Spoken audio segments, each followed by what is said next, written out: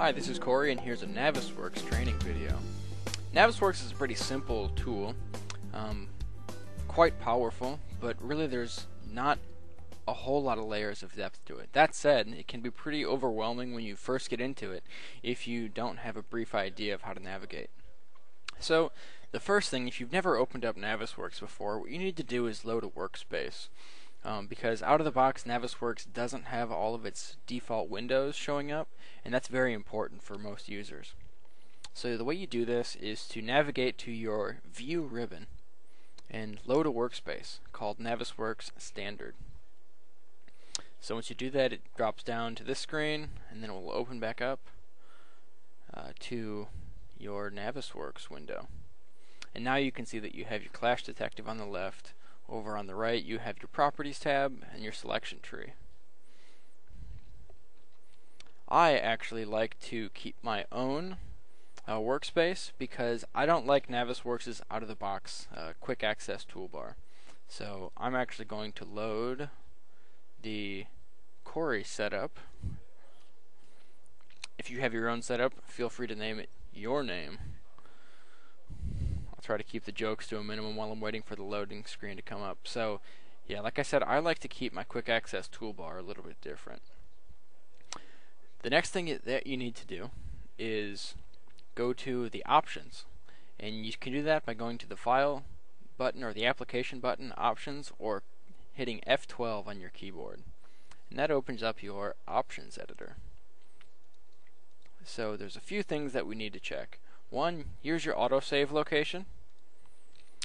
And then going to our display units, we need to make sure that you have feet and inch fractions, not yards, feet, and inches fractions. Otherwise, every measurement that you take will be in yards first. Not real helpful. And then I usually do degree precision down to the 2 decimal places and fractional display precision to 1/16. You have the option to go a lot more detailed than that, but I really question people when they are measuring down to the 256th in Navisworks, because you just have to question if that's the best use of your time. Usually I'd say 16th is about as good as you can expect to get. The other set of options that I usually go to is in Model, NWC. I always go to the wrong place. Model Performance, and Unload, you want to make sure you're checking the box for Close NWC, NWD files on load. So finally, I'm going to talk a little bit about window management. Window management is very important in Navisworks because if you go up to your View menu, you click on Windows, here's all the different windows that we use and that we have access to in Navisworks. And many things, the only place you can find them is in their specified window. So, for instance, if I have my Find Items window, if I left click and drag that, it's going to move around the screen on me. And I can get it back docked into place by hovering over these buttons on the screen. So if I hover over this button, it would dock to the top half of the screen. This is going to be inside of this window in the top half of it. So I actually want to just keep it in the lower half of my main window, because that's going to allow these other columns to go full height.